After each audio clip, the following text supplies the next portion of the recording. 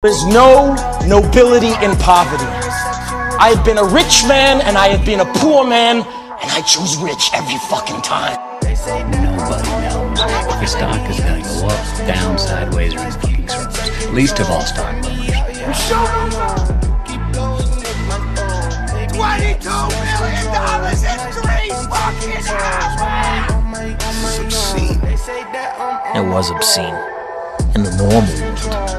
I mean, who the fuck wanted to live there? Now, did you really pitch a stock in your job interview? I had to do something to stand out, right, sir? I fucking love that. I fucking love you. I fucking love you too. If anyone here thinks I'm superficial or materialistic, go get a job at fucking McDonald's, cause that's where you fucking belong. My killers! Anybody fucking seen Rhonda? On New Issue Day, this is what you do! Was all this legal?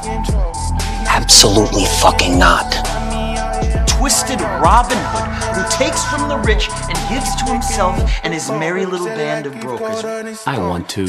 That's not what I do. I do it because I fucking need to.